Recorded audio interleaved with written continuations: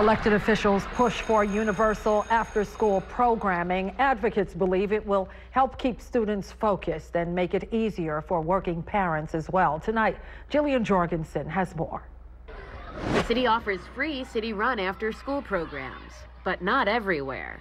The City Council wants to change that. Universal after school will increase and equalize educational opportunities, keep kids out of the criminal justice system, and make life easier for parents whose jobs keep them at work until at least 5 p.m., if not longer. Only 880 of the 1,800 public schools in the 5 boroughs offer free city-funded after-school programs, which leaves about 1,000 schools without a city-funded after-school program. Councilman Ben Kallos of Manhattan introduced a bill to require the city to offer a slot in an after-school program to every student who wants it, a standard already met in middle schools. At a council hearing, de Blasio administration officials threw some cold water on the idea, testifying that universal after-school would cost hundreds of millions of dollars a year. Kallos argued the programs would create a savings by keeping kids out of the criminal justice system. We're hoping that the cost pays for itself. Councilwoman Helen Rosenthal says her Upper West Side district has recently seen a spate of crimes by young people. My constituents are coming to me and asking for more police.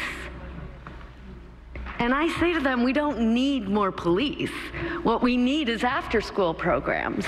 But there's nothing, because there's nothing free. It's not universal, or whatever is free is totally jam-packed. There are no slots left. Organizations that provide after-school programming say it's a vital resource for many students and for many of their parents. There's really not an option for parents who have to work longer than the school day.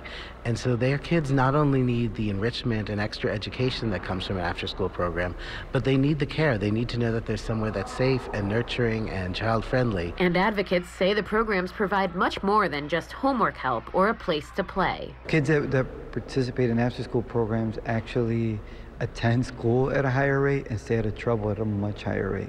At City Hall, Jillian Jorgensen, New York 1.